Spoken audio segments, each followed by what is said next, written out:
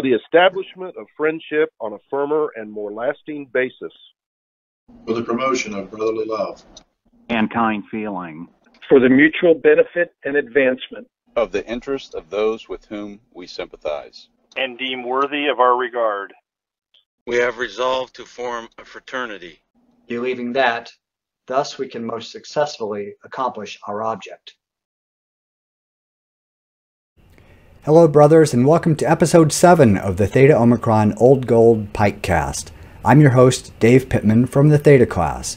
With me, as always, is Theta Omicron Alumni Association President Jason Hill from the Alpha Kappa class. Now, with another school year in the books, we're going to meet the new SMC who is coming in, and he's going to tell us a little bit about how Theta O dominated again this year and what he sees in the future for the chapter in the coming season. Jason will fill us in on some alumni events, past and future, and we'll have a special guest that is going to talk about a new alumni event that's coming up very soon. So stay tuned for all of that. Our first guest today is the chapter's new SMC, Braden Murphy from the Delta Pi class. Braden, welcome to the podcast, and why don't you tell us a little bit about yourself? Thank you, David, and thank you for the opportunity to be a part of Pikecast. I know that the active chapter enjoys watching Pikecast as a way to learn not only more about the Theta Omicron history, but also the alumni. As you have said, my name is Braden Murphy, and I'm going to be a graduate in May of 2020 with a degree in psychology and a minor in coaching education. However, before I reach that graduation date, I will be spending the next year as the Theta Omicron SMC with the hopes and desires to only further better the greatness and the men that come through those chapter doors every Sunday and leave at the end of a 4-year tenure inside the chapter as better men. But a little bit about me. I did graduate from Lebanon High School in Lebanon, Ohio, which is just off the northeast side of the Cincinnati tri-state area. I am also a 5th-generation college student with my great-great-grandfather actually attending Indiana State a long, long time ago. And I find it crazy because when I was looking for schools, Indiana State was not one at the top of my list until my grandfather said, you know, you should probably check this school out.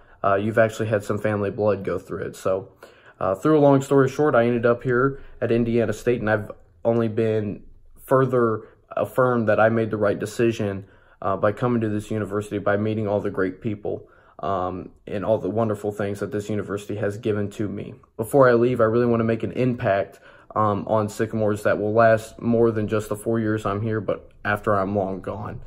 So through student government, I really have put a lot of effort into that. So I will be continuing my work in student government on top of being the SMC.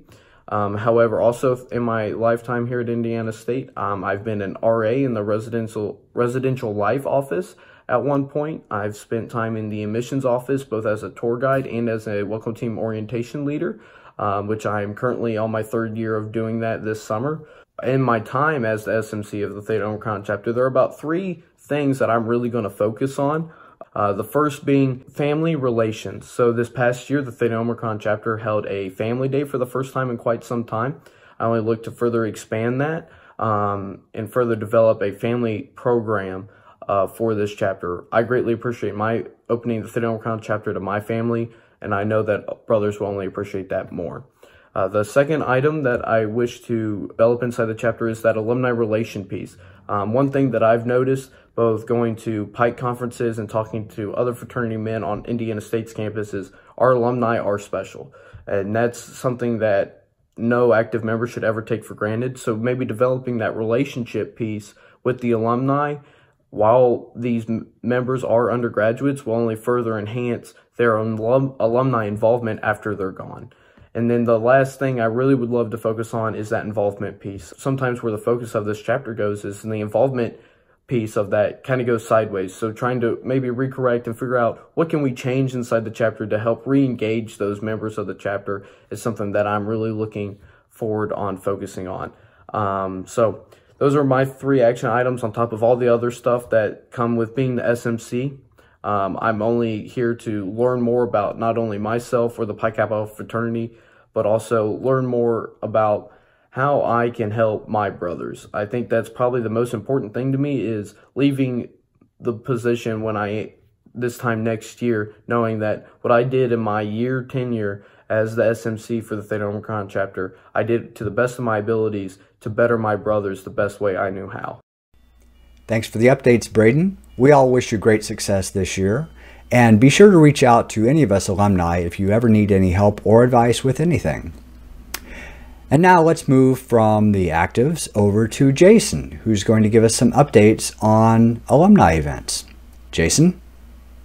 Thank you, David, and thank you as well for all of the work that you put in with these podcasts. I know it's a ton of work, so thank you for doing it. Just to bring us all up to speed with a few things with the Alumni Association. First of all, thank you a ton for all of your support for Founders Day that we had back in March. We had 2 events, one in Westfield and one in Carmel, and every year they seem to be better and better attended. And so thank you to everyone who was able to make it out to that. And with that in mind, go ahead and mark your calendars now for Founders Day 2020. We're targeting Leap Day, February 29th, to have our Founders Day events.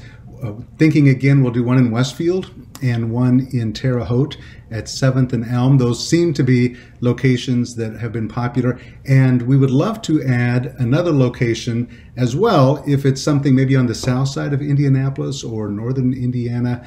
If there's something in mind that you think would work, please let me know. We would love to get as many people involved as we can.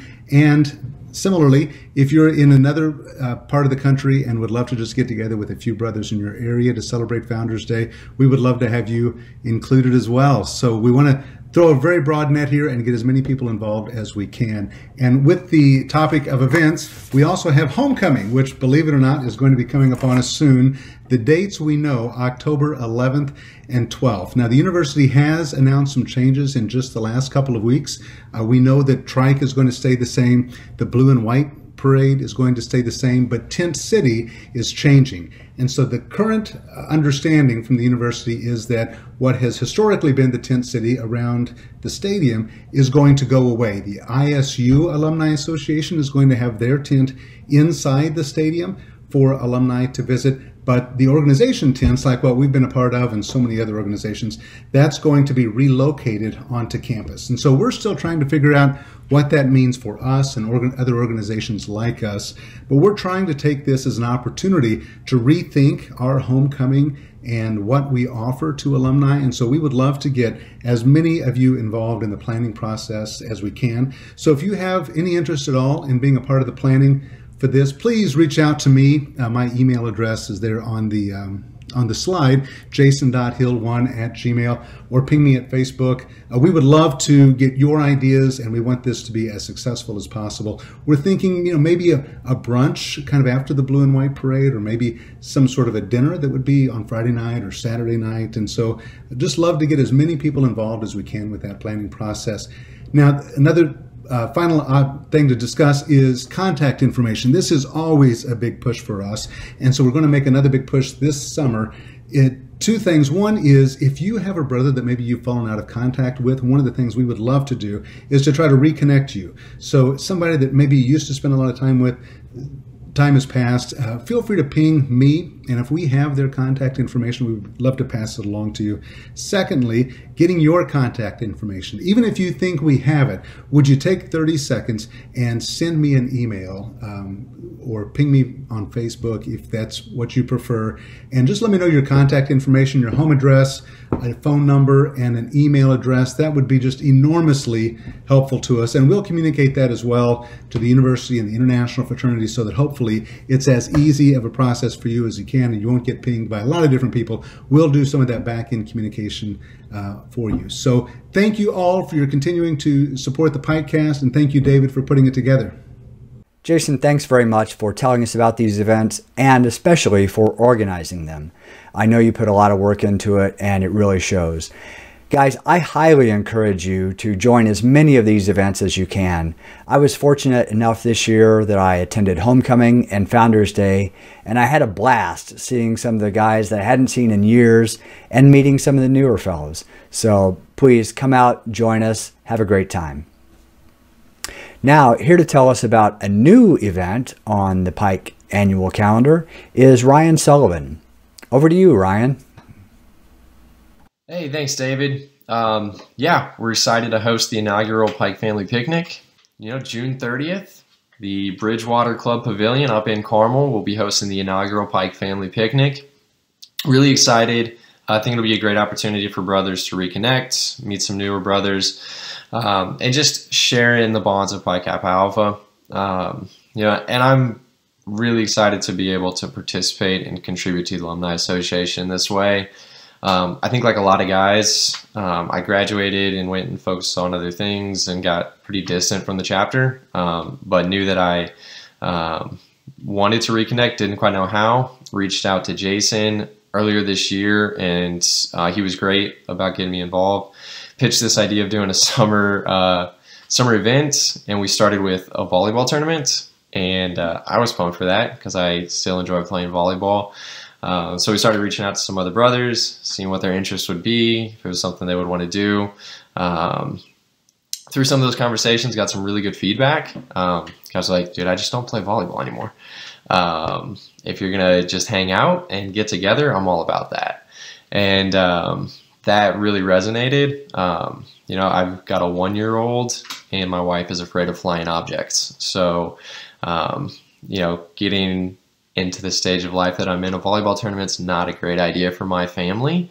But just an opportunity to get together with brothers, bring their partners, spouses, kids, so we can really evolve the Alumni Association and take that fraternity experience into the next stage of life for people. Yeah, we're just really excited to get to do this. It's been awesome to get to work with guys like Sam Lewis and Glenn Skinner again on fraternity stuff. So that's been a huge perk for me. I think we've got great momentum with Founders Day, and then obviously the tradition of homecoming. So just having another event in the summer that we put on consistently, I think is only going to strengthen the bonds and enable us to better support the active chapter and each other as alumni. So again, thanks for hosting Pikecast. Thanks for letting me get on and shout out Pike Family Picnic. June 30th, Bridgewater Club Pavilion up in Carmel. I've got a great park, little playground area, some basketball courts. We're still going to do volleyball. Randy Mote's going to help coordinate that, so it'll be well done. Bring cornhole boards. We'll have a spike ball set up. Should be a great time. The Alumni Association and the committee going to provide some meats. Bring a side, bring a dessert, bring some drinks. Back in our day, it was Keystone Light. Whatever you want to bring, we'll have some coolers available. Just excited to get the brothers out there. I think it'll be an awesome day, and look forward to seeing everybody.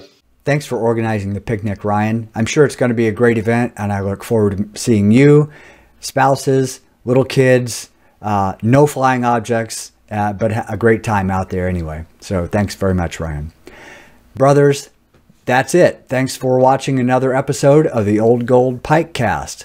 I hope to see you at the picnic, at homecoming, Founders Day, and just anytime if you're in the Indy area and want to connect, meet me for a beer or anything. You know how to get a hold of us. Until next time, bula bula.